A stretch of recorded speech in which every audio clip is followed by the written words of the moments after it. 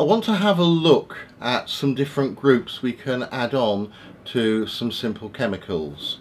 So we can take a basic chain and we can add on a variety of different groups, and let's have a look at them.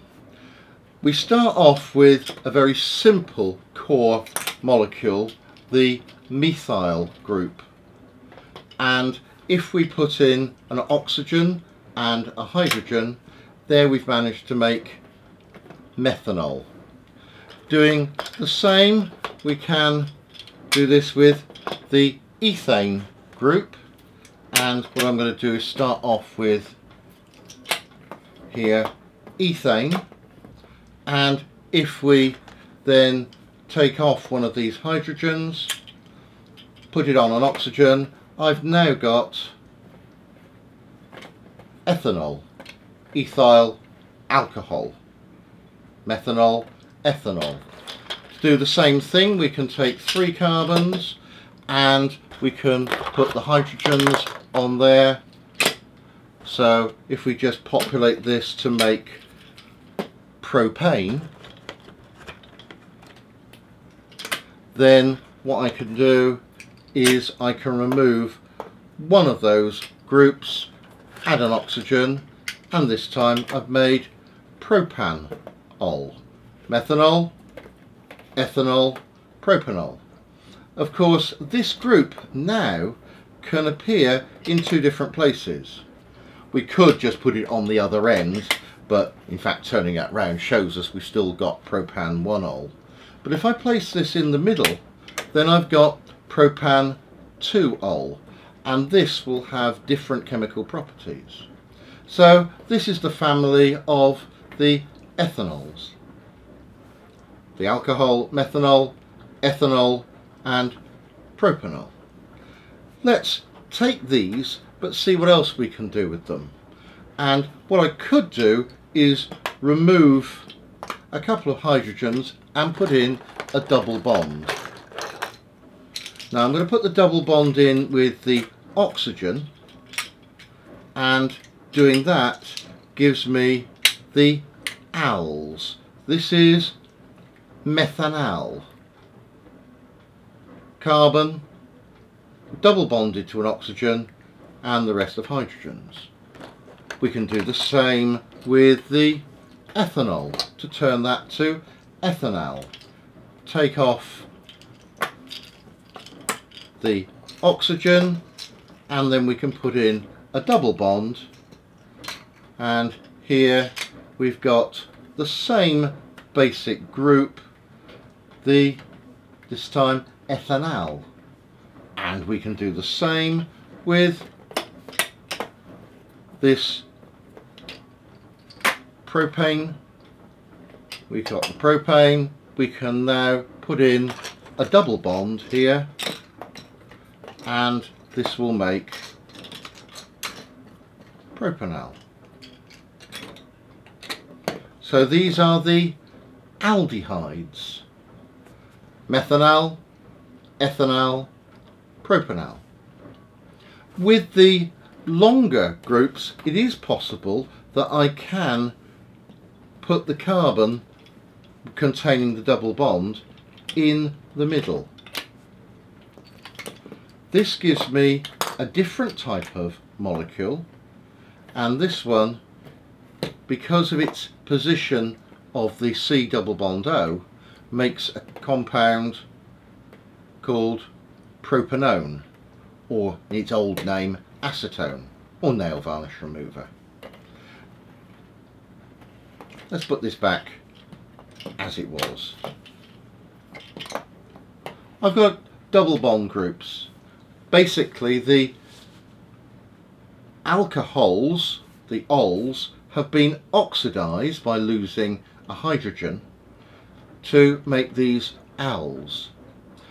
What happens if we oxidize them further? Well, that puts this alcohol group back on, and instead of getting an alcohol and an aldehyde, we get new properties, and this is the oic acids, the carboxylic acid. So this one is methanoic acid. We can do the same with the ethanol and replace one of the hydrogens with the alcohol group, OH, and this makes ethanoic acid. Ethanoic acid, otherwise known as acetic acid, or more commonly vinegar. With the propanal we can oxidize that by putting an oxygen group with a hydrogen on there, and we've now made propanoic acid. So here we've got methanoic acid, we've got ethanoic acid, and we've got propanoic acid.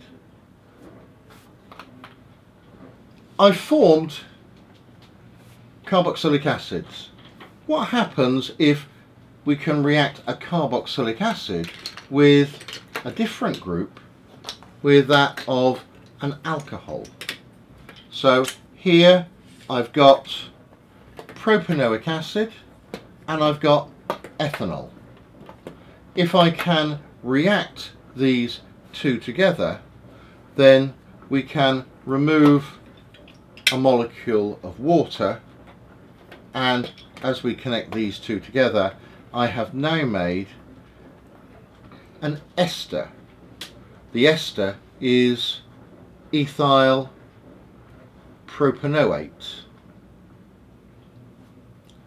Starting off with ethane, what I'm going to do is add a different type of group onto this, and we can play with a nitrogen, and putting a nitrogen on here gives us an amine group. So this is ethylamine, ethylamine. Now we can get clever, and if I take the other end, and let's put a double bond on this. I'm going to put a double bonded oxygen on there and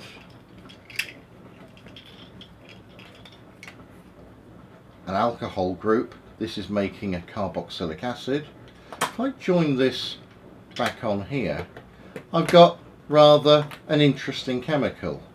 I've got an acid group on this side and an amine group on this side, and this makes an amino acid.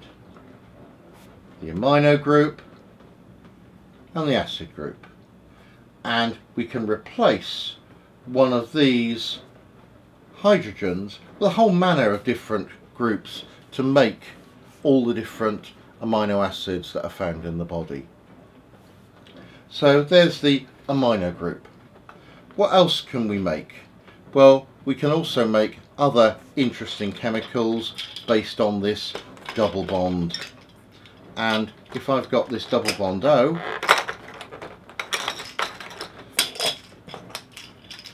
then